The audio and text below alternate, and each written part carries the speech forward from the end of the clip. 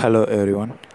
Nowadays, a lot of members are worried about buying a new Wi-Fi routers or switches, right? So it is not necessary. Today, I am going to show you how to use your old modems or TP-Link routers as a external Wi-Fi routers or external switches. I am sharing this useful information because it could help someone. Let's get started. Recently, I have taken a BSNL Fiber modem. So this modem has only two LAN ports, as you can see this in the image.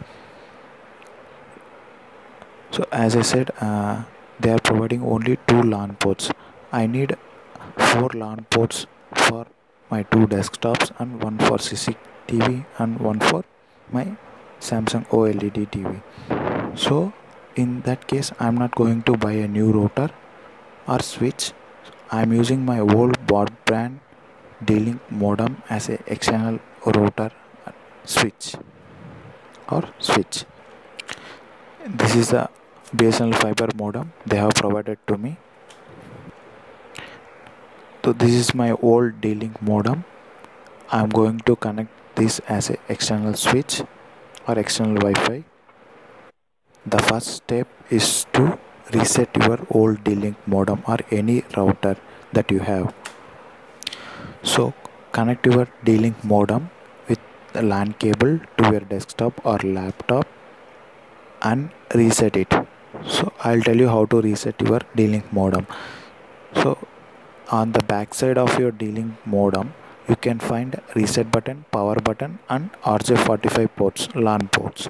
So press a very small button that you can find on the left side or right side of your power button or power connector.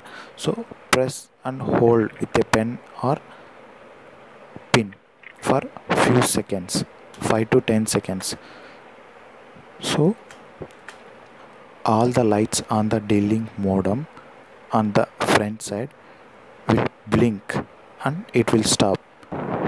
It means that your router is successfully resetted. And open your Google Chrome or any internet browser and open the URL 192.168.1.1 and give username and password as admin. Admin is your default password and username. After logging into your Dlink modem, so place your cursor on the local internet settings tab and go to LAN interface. So configure the IP as 192.168.1.99 as your IP address and subnet mask is this, and IGMP should be enabled and apply your changes.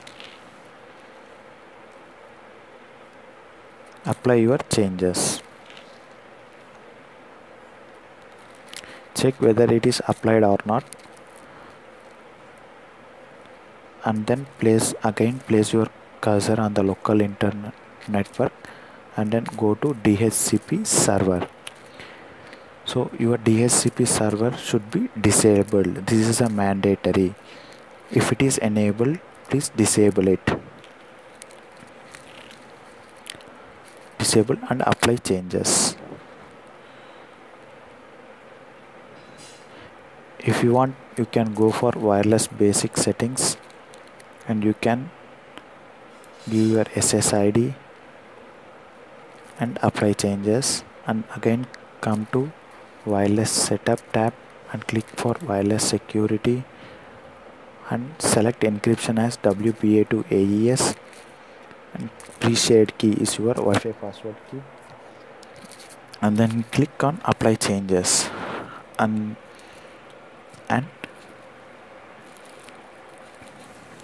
come to maintenance tab, save and reboot. Click on save and reboot. So after rebooting, please once again log into the Dlink modem with the IP 192.168.1.99.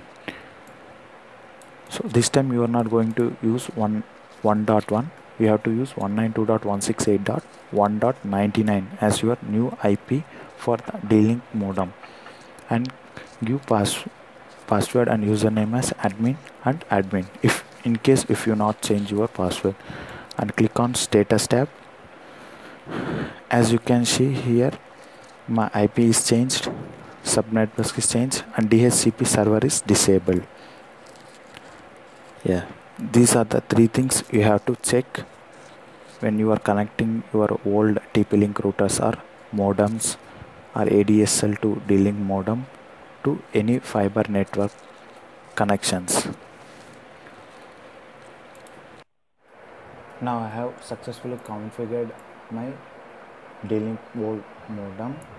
Now I am going to connect my modem to the external switch. Now I am checking my BSNL router IP settings, fiber router IP settings. This is the LAN they have provided to me, IPs. Here the DHCP server should be enabled and it should be disabled in another old modem or router which we are using as a switch. These are the settings in fiber router. So this is my BSNL fiber modem. I am going to connect to the port 1 using LAN cable, and another side of the LAN cable I am going to connect it to the newly configured old modem to any port of this, but I prefer connecting it to port 1, and turn off both the D-Link modem and fiber modem for few seconds, and turn first